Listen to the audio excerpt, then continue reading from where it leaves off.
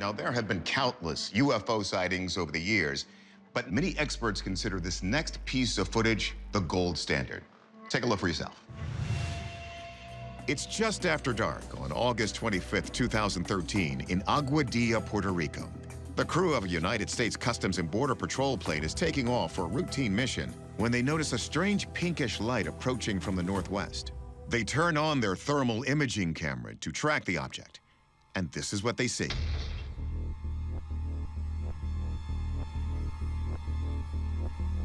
Let's take a closer look.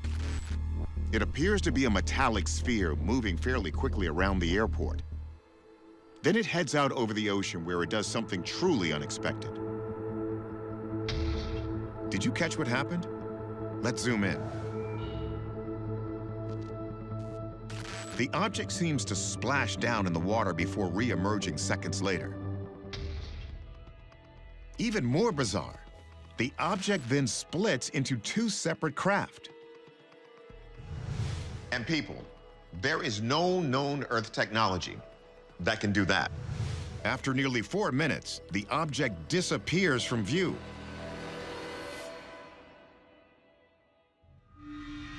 Now, Puerto Rico is the location for several sightings of so-called USOs, unidentified submerged objects. Back in the 1990s, a Navy helicopter pilot allegedly saw an unidentified dark underwater mass during a training exercise. Another published report describes a similar incident in 1963 during an anti-submarine exercise led by the USS Wasp. They keep talking about these incidents occurring around their aircraft carriers, naval ships. Puerto Rico, long history of interesting sightings, very long history. What makes this video so special is that it comes straight from a $1 million infrared camera mounted on a government plane. There's a ton of data to analyze here. So what do our experts think? It's a credible case, it's a credible video. Richard Hoffman heads the Scientific Coalition for Unidentified Aerial Phenomenon. First question, is the video real? The telemetry you see on the screen showing GPS location identically matched what you had with radar. So there really was an aircraft. Next, Hoffman's team determines the object's temperature to help identify it. They compare the heat signature of the craft to some cows on the ground in this frame at the top of your screen. We broke the video into 256 shades from white to black, all different shades of gray. And we were able to match that up with the temperature of the cows to match the temperature of the object. The object was roughly at about 104 degrees. Right away, that eliminates a jet engine, which emits exhaust 15 times hotter.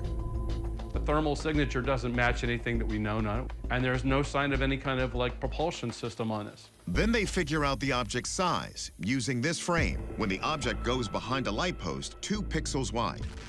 Okay, well, the object went behind it, was blanked out. So now maybe it's 2 pixels. And that's why we come up with it's about 3 to 5 feet in diameter. Based on that analysis, Hoffman says the most likely earthly explanations are eliminated. We ruled out that it wasn't a balloon. It was about 18-mile-an-hour winds from the northeast, and this object was going in opposite directions from that. So it's clearly not a balloon. What about a drone? Our aviation expert, Tim McMillan, is skeptical. How are you achieving flight without an airfoil, without an angle attack, without wings, to simplify that? How are you doing that? And finally, a bird? We took a look at thermal signatures of birds and various other objects, and it doesn't match anything like this. And there you go. It's unidentified. It's not from any place here.